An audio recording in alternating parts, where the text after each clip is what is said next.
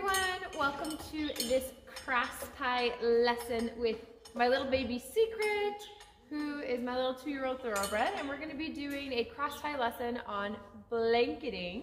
Welcome to this little virtual lesson. I figure we could all learn a little something about our horses, even though we're not doing riding lessons right now. So I'm Lindsay Partridge, owner of Partridge Horse Sale and founder of Harmony Horsemanship. So Secret's going to help us with learning about some blankets. So first off, for blanketing, a couple reasons why you might want to blanket a horse are if maybe they're in a field or they're in a field where to get their hay, they're not going to be in a sheltered area and they're going to be experiencing high winds, high rains that are kind of cool temperatures. Horses can do really well in snow, but they don't do very well in cold rain. And when a horse gets cold stress, they will shiver, and if they shiver for prolonged periods of time, that can cause them to go into colic stress. It can cause them to have other issues. So it's good to make sure that our horses are able to stay warm and dry. In an ideal world, horses would have the ability to go into the forest and continue to eat and forage in the forest. The reality at our farm is we live on the top of a really big hill, so we get hit with really high winds. And the horses do have shelters in their fields, but if they want to eat their food, they have to come out of their shelter. And so we know that when they experience high wind and high rain during cooler temperatures, they're going to be prone to cold stress. Now, a general rule of thumb is that if the horse is not sweating and not shivering, then you've got the right blanket for your horse. If your horse is sweating, then you need to use a lighter blanket, and if your horse is shivering, then you need to use a heavier blanket. Blanket weight is determined or referred to in grams. So right now she is wearing a 100-gram blanket. Where you can tell this is usually on blankets, when we go to take them off, right on the inside flap, there's usually some type of tag that tells us what they are. Usually when you open them up, it's usually around the front area, and they usually say on them both the size of the blanket, which is usually in inches, so this is a 72-inch, and then it also usually tells you the weight of the blanket as well. Sometimes they don't, but sometimes they do. And otherwise, what you're doing is going to go off of the feel of the blanket. This one here is just called a medium, and medium is typically a 100-gram or a 150-gram fill. And when I feel the blanket, that's kind of what it feels like as well. So grams is about the weight of the blanket. 72 inches or whatever the inches, sometimes it's in centimeters, but usually it's in inches, refers to the size of the blanket and refers to the length of the blanket. And then the denier refers to the toughness of the blanket. So 1200 denier is usually considered kind of the best, but sometimes the way marketers do it, depending on how the fabric's woven and stuff like that, not all 1200 denier is necessarily created equal. So usually higher denier is better, but not always the case. So with blankets, what I want to go over is how to take them off, put them on, choosing the appropriate blanket, things like that. And hopefully you learned something new, and if not, a little refresher. So the weight of the blanket, we talked about that a little bit, and how if the horse is sweating or shivering, we need to change the blanket. One of the things that we need to know is that if you put a rain sheet on a horse, which is usually a 0-gram fill, then if it's cold weather, you can sometimes actually make your horse colder and worse off, because what will happen is it flattens the fur of the horse and then it's cold. And so what happens is normally when a horse is not wearing a blanket, their hair sticks up a little bit and it traps the heat inside. And so if you put a rain sheet on your horse and you flatten the fur down, then they cannot trap the heat in their fur, and because you put a rain sheet on with 0-gram fill, now they don't have any heat insulation and they can actually be colder with that blanket than not. Another really important thing is that we need to make sure the blanket is dry, that is touching their skin.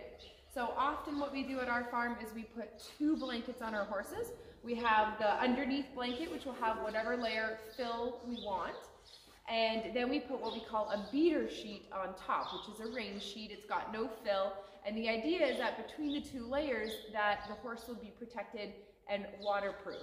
If it's a good blanket, you don't necessarily need the top layer, but that's why sometimes you put the two blankets on, because it's important not to have a wet blanket on your horse. Of course, other reasons to have a blanket on your horse could be it's easier to keep them clean in the muddy season, easier to get them ready to ride and stuff like that as well. There are often a lot of arguments that go on about blanketing or not blanketing, and one of them is that if you blanket the horse's body, it doesn't do anything, it messes them up because their head's not covered and their leg's not covered. But it's kind of the same thing as humans. The idea is that we warm the core so that way I don't need to cover my nose or my cheeks or the other parts of my body because my core is warm and therefore the heat is circulating easier. So it's the same idea with the horses. Good to know all these little things. So we talked about different types of blankets, the weights, being careful to make sure that you choose a blanket that's not going to cause your horse to shiver or sweat. So we're going to go over taking our blankets off and on. So in general, you're supposed to take a blanket off starting from the back, working to the front, and when you put it on, going vice versa. Now the reason for this is that if, let's say, something were to happen and my horse were to spook or get loose or run away, we don't want the blanket to be attached by just the leg straps around the horse's body, because then that's going to cause an issue in terms of safety. It'd be better to have the front part done up. But that's unlikely to happen in the cross type. So when you take off a blanket, back to front, just like slow, and then you can pull it off of your horse. When you put a blanket on a horse, you want to be careful that you're putting it on up at the top of the horse's neck area and then sliding it back into position so that way the fur is going to lay flat. If you put it on back here and then pull it up to the horse, now I'm pulling her fur backwards on her bum. They're just going to be uncomfortable, but it's also pulling her fur the wrong way, so it's going to make it even harder for her to maintain any type of heat insulation whatsoever. It's just going to be awkward for her. So we want to put it on at the top and pull back into position. Then you would do up your straps at the front.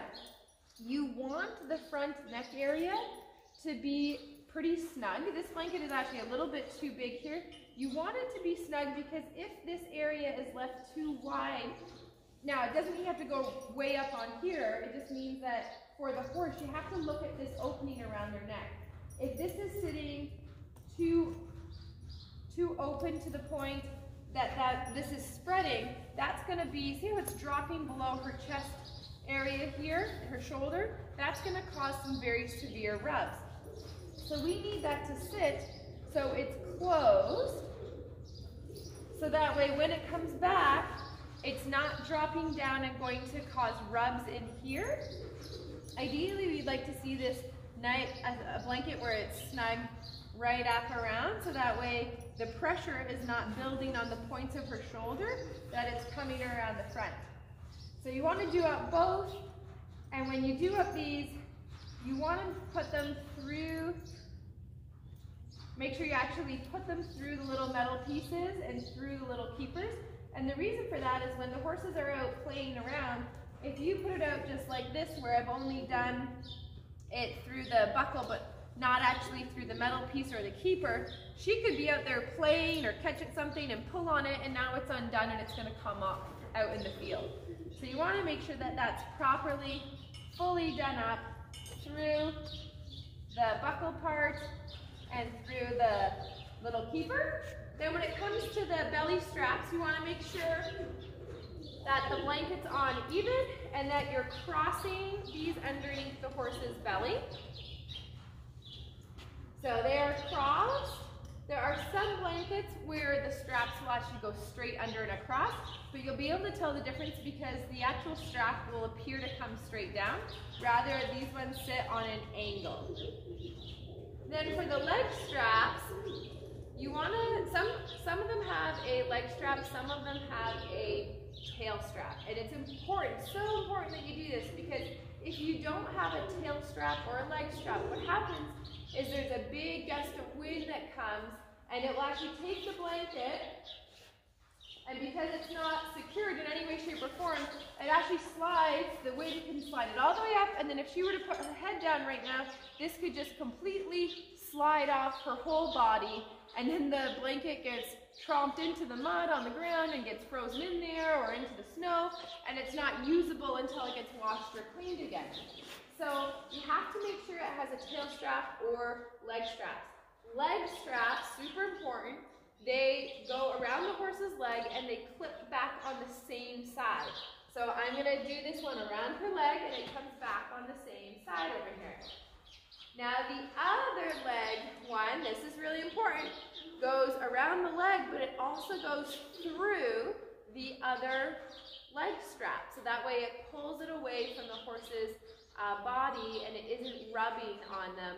So it kind of keeps it out. So you have the one, and now I'm going to take the other one and go around it to come back onto itself. So the left one stays on the left side, the right one stays on the right side. So I can switch sides of the horse, or I can just do it from here where I'm just reaching under.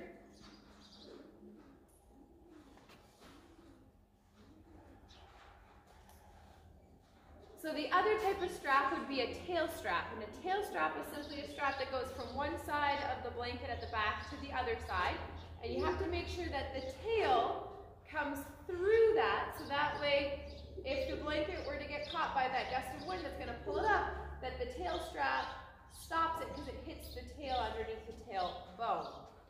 So those are my key tips for blanketing. I'm going to show you guys a little different angle so you can see these straps.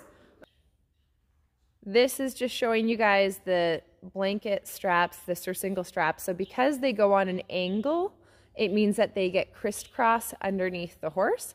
And so if we come down, you can see that they crisscross under there. And then for the tail strap and the leg straps, I'm going to bring you down and around here again, and we're going to take a look underneath the horse.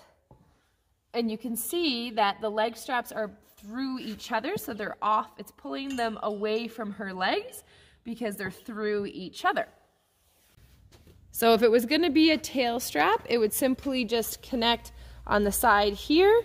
You would want to make sure the tail strap goes underneath the tail here and connect where you see that little triangle ring where the leg strap is connected to.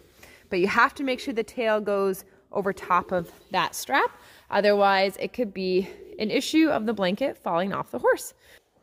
Thank you for watching our virtual lesson on blanketing, covering reasons why we might want to blanket. If you learned something, I would love to see in the comments what you learned or what you found interesting. And we would love to get your support here at the farm for our lesson horses that are not able to stay in work right now because of the pandemic. If you're able to contribute anything, you can follow the link to the website for more information.